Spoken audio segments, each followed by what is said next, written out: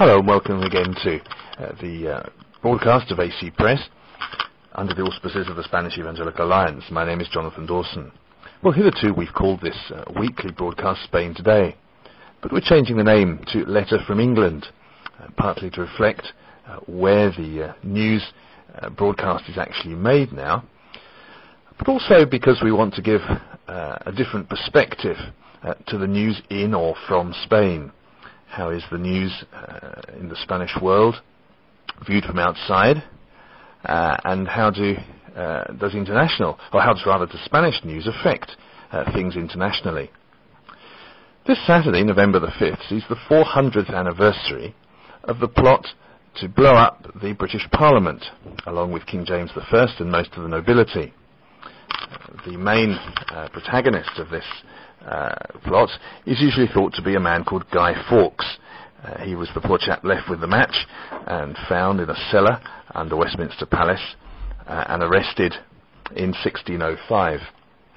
He was born in 1570 in Yorkshire in the north of England and was apparently an ordinary fellow, brought up as an Englishman of his time, and yet he came under the influence of some what were called recusant Catholics. Catholicism, of course, at that time was frowned upon in England, and there was a fear that people would wish to ally themselves with foreign Catholic forces, particularly in Spain, to impose that religion once more upon England. Fawkes is believed to have left England in 1593 or 1594, in his early 20s, for Flanders, together with one of his cousins who later became a Catholic priest. In Flanders, he enlisted in the Spanish army under the Archduke Albert of Austria, who was later governor of the Netherlands. Fawkes held a post of command when the Spaniards took Calais in 1596, under the orders of King Philip II of Spain. He severed his connection, however, with these forces in 1603, and he was allowed to go to Spain to, and I quote, enlighten King Philip II concerning the true position of Romanists in England. Well, it was on this visit that he met Christopher Wright, and the two men tried to obtain Spanish support for an invasion of England when Queen Elizabeth I died, a mission which ultimately proved fruitless. Queen Elizabeth died in 1603 and was succeeded by King James VI of Scotland, who united the thrones of England and Scotland and cemented, of course, the superiority of Protestantism in Britain. Well, Fawkes began to meet other would-be conspirators, and in May 1604 he had a meeting with Robert Catesby, John Wright, Thomas Winter and Thomas Percy at an inn called the Duck and Drake in London, and agreed to join them in what became known as the Gunpowder Conspiracy. This oath was sanctified, if that's the right word, by the celebration of Mass and the administering of the sacraments by a Jesuit priest. Fawkes assumed a false identity. He took the name of John Johnson, pretending to be one of Percy's servants. And in March of that year, the conspirators hired a cellar in Westminster Palace underneath the Parliament. They filled it with barrels of gunpowder, hidden underneath iron bars and faggots of wood. He was then sent again to Flanders, presumably to communicate the details of the plot to other conspirators. But later that year he was back in London, replacing any barrels which had been spoiled and preparing things for the great day. On October the 26th, however, a letter was delivered to William Parker, the 4th Baron Monteagle, and concern spread amongst the conspirators because the plot seemed to be becoming known. This was because some of them wanted to avoid blowing up Catholic peers along with non-Catholic ones. However, Fawkes doesn't seem to have been aware of the letter's existence, and on Wednesday, October the 30th, once again he inspected the cellar and satisfied himself that the gunpowder had not been disturbed. On Sunday, November the 3rd, a few of the leading conspirators met once again in London and agreed that the authorities were still unaware of what was going on.